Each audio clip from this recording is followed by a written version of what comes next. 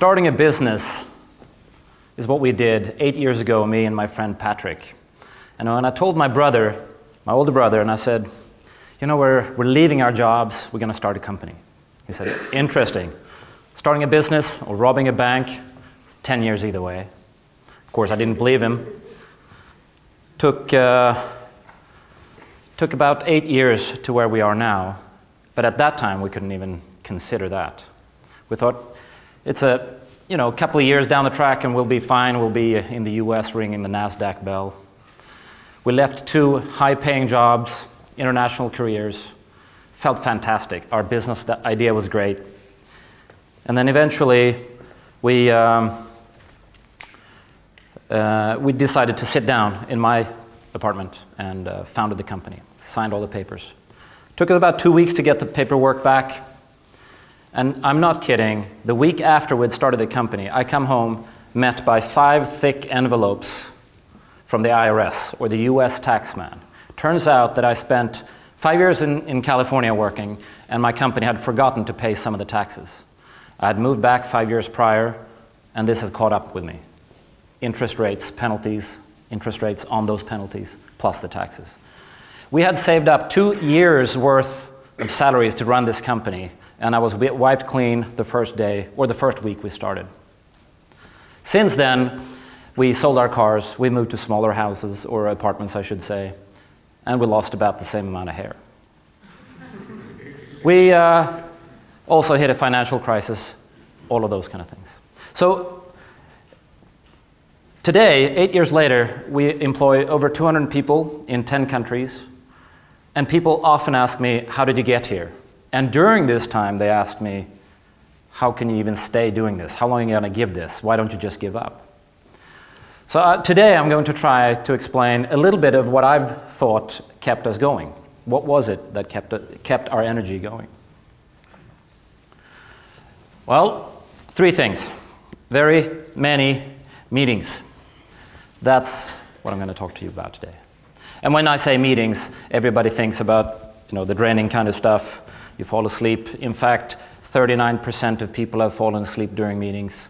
Somewhere between 25 to 50% of meeting time is wasted. 70% of us bring other work to meetings. We all recognize this.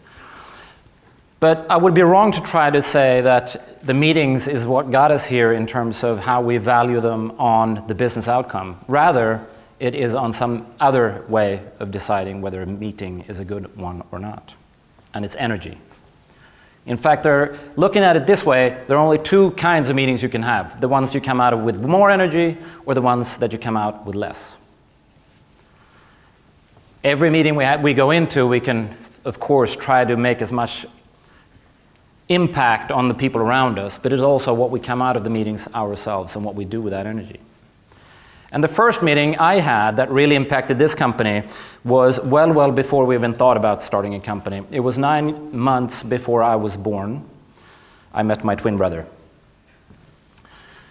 Now, I don't remember much from that meeting, but according to my parents, I came out of that meeting full of energy, in fact screaming. I think my brother was too, so it must have been a good one. The interesting thing is that having a twin brother, living with him, going on parallel tracks with somebody that you always have nearby, that can always witness what you do, is a really interesting experience if you fast forward to my tender age of 44. Because when we started this company, I could have never done this myself. I met Patrick, my co-founder, at Ericsson, where I used to work, and he's now my sort of surrogate twin. Because it turns out I can't work unless I know somebody is appreciating my work. I can't even mow the lawn or do the dishes at home unless I know somebody's at least sitting there on the couch appreciating me somehow.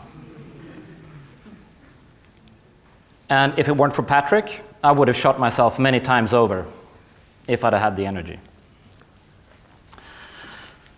Remember the Lehman Brothers crash? I do. Because we had worked 6 months to get our venture capital pitch ready, to get 5 million euros for our startup that was going the right direction, but rather slowly. Unfortunately, Lehman Brothers crashed round about the same month as our pitch for the venture capitalists was ready. Needless to say, not all of them said yes. In fact, all of them said no. We kept meeting, and we kept meeting, and we kept meeting. And eventually, we got hold of one company, one venture capitalist who said, sure, we need to show this to our senior partner. And then we get to the senior partner. You know the type, the 55-year-old man. They're the typical, have done a great career, have some money, have great connections. They can really make or break your company. And when you meet with investors, you meet with a lot of 55-year-old men. Sometimes the only difficulty with these are that they also know how the world works. So we got into our venture capital pitch, and we showed them the Gartner curves, showing projections of how mobile was taking over the world, how 3G networks and everything was just supporting our business.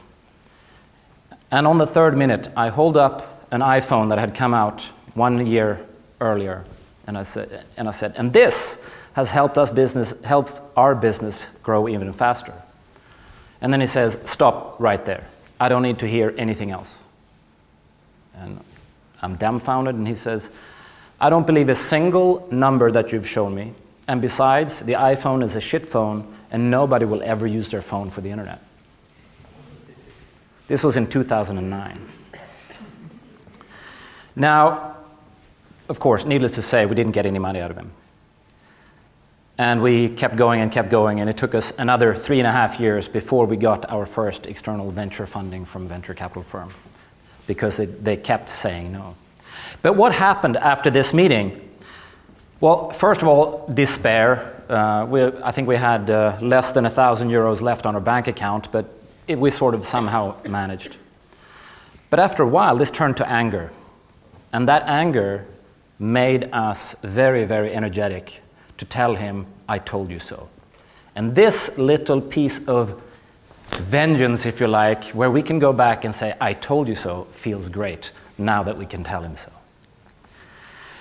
So this meeting gave us a lot of energy, and of course we had lots of meetings saying no, and everyone that says no, we first feel misunderstood, and then we feel we want to sort of prove them wrong. We want to prove that we were right and they were wrong, even though they had had great careers and they knew how the world worked. We just wanted to show it to them.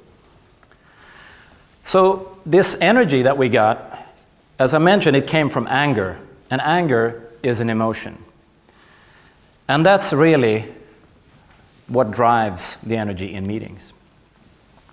And if we look at that question mark, there are lots of different emotions we can have.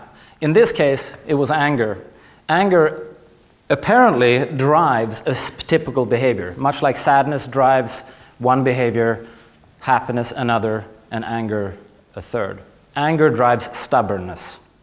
So the additional benefit of being able to feel like we wanted to tell him, I told you so, we wanted to tell him every day, and we still do.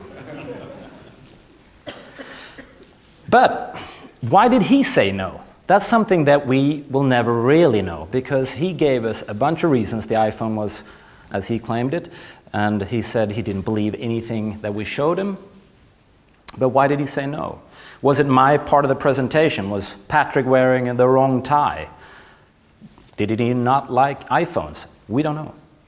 But one thing that we did discover much, much earlier than starting this company was actually when I was on my first management training course with Ericsson. 18 years ago, I got a glimpse into where this reasoning, or why he said no. And it's really where emotions come from. So 18 years ago, I was selected with 30 other people that had never met each other at Ericsson to go out for 3 nights to understand why we wanted to become managers. And the first exercise when we get into this room, much like this one, is to get in front of everybody and in 3 minutes or less give a presentation of who you are and why you want to become a manager. So we all, get up in front of everybody and do our little pitch. And when it's my turn, I go up and say, I'm Swedish. I grew up in Sweden until I was a teenager.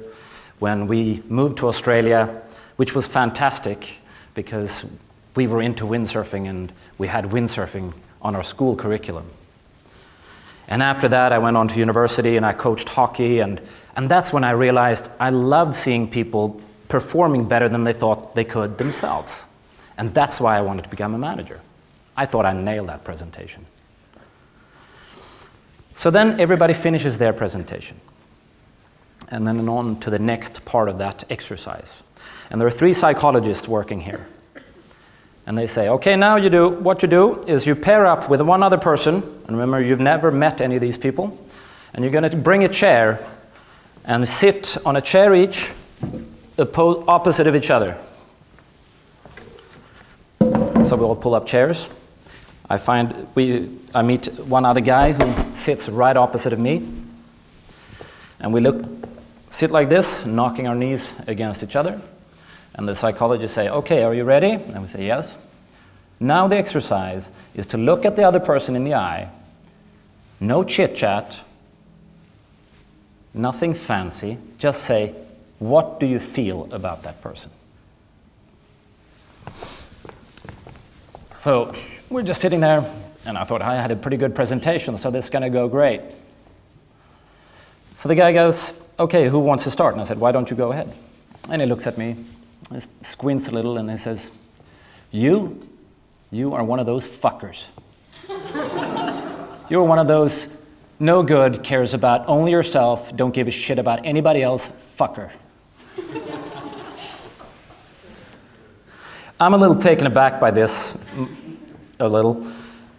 Luckily, the psychologists walking around come by and one says, how's it going? And I'm like, not so great, I think. And I said, why is that? Well, he just told me how he feels about me. She says, so, Sven, how do you feel about Henric? And he says, well, Henric is one of those fuckers, one of those no good, cares only about himself fuckers. I wouldn't trust him for a second. And then she says, okay, well, now we're actually getting to a new part of the exercise a little faster than we had planned. It took 5 minutes, and I was watching this, a psychologist and, I guess, instant patient, going at it for 5 minutes to find out why he felt this way. Turns out that he grew up on the east coast of Sweden and every summer went down to an island called Gotland on the east side of Sweden. And he also liked windsurfing. Although he wasn't very good at it, it turns out. He had a big old board, and every year he struggled on that windsurfing board. And every year there was a guy in a BMW that came down with a brand new board who was really good at it, and he also had lots of girls. The second I said windsurfing, I released his ghost in the room. And this we all carry. We all have them all the time. They can be awoken any given moment for no reason whatsoever. Most of the time we don't even know about them. This guy had no idea that windsurfing triggered him that much. Of course, it's not just on the negative side. Why do people choose spouses or pets? I think these are only pets. That look like each other. Why does my liquor cabinet look like this? Why are there more lawyers with the name starting with an L or dentists with the name starting D than vice versa? Because there's something, call it a ghost or the familiarity. It's actually called implicit self-esteem. We try to boost ourselves all the time. And because I work in marketing, I see this all the time. Who in here has a GoPro camera? I have 2 or 3 GoPro cameras. I've never flown off a hill in a wingsuit. I've never done a triple black flip on a motocross bike, but I still have a sticker on my computer. Because I want to be a hero. That's emotional marketing, and it's all about awakening your little ghost in the room. But I'm going to talk about meetings. And meetings is, of course, not just between human beings, it's also on your brand or any document that you see. And what matters in meetings is the emotion. And the emotion is what matters to drive energy. And then the last outcome of that is, of course, effect. So the energy that we've had to be able to survive has come from emotions that we've come from the opportunities to create those emotions, those meetings. But what about effect? Remember the 55-year-old man? We took his quote, created a newspaper ad and put it in a marketing magazine and printed it about 1 year after the fact. And I got a phone call 1 week later from one of the largest publishers in Scandinavia who said, I saw your ad, pretty funny, I'd like to work with you. That turned into be one of our biggest pivotal moments on the publishing side of our business in 2010. Great effect from a meeting that wasn't particularly good. But then what if you don't have the meetings? And another publisher that I met, an entrepreneur, much like us in terms of age, much like us in terms of how far he had gotten. This was in 2011. We decide, he has a mobile site and a mobile application where he makes no money, and that's what my company does. We send money to publishers for their content, advertising revenue. And I said to him, we can do this for you. You make no money on your mobile stuff, so we can send you money every month if you like. Would that be interesting? And he said yes. So we decided to meet on a Thursday morning. However, on the Wednesday, I realized that we had forgotten to name the place where we were going to see each other. So I sent him this email, and it's very difficult to see on the screen, but it says, I realize we haven't booked a place for the meeting tomorrow. How about you coming to our office at 10 o'clock? Would that work? The answer I get is, screw the meeting. I don't have time for fuckers. Now, this was not the same guy. But what we found out was that, well, I tried to email him, and I thought maybe he'd sent it to the wrong guy. I never got a reply. We never had the meeting, and we never sent him any money.